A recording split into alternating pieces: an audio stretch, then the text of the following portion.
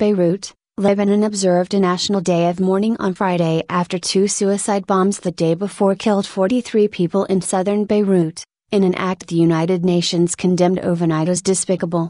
Local television dedicated mourning bulletins to the attacks, which were carried out late on Thursday in a busy residential and commercial area that is a stronghold for Lebanese Shiite movement Hezbollah, and were claimed by Islamic State. Unacceptable, newspaper L'Orient Leisure said in a one-word front-page headline. Another daily, Al Dir, showed gruesome pictures of the bodies of the bombers, including a bloody disembodied head. The pro-Hezbollah Al-Akbar proclaimed there was no room for retreat, after the group warned of a long war against its enemies.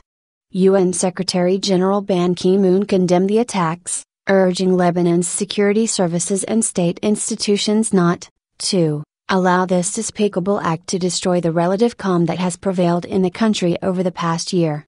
The explosions were the first attacks in more than a year to target a Hezbollah stronghold in Lebanon, as the Iran-backed group steps up its involvement in the war in neighboring Syria.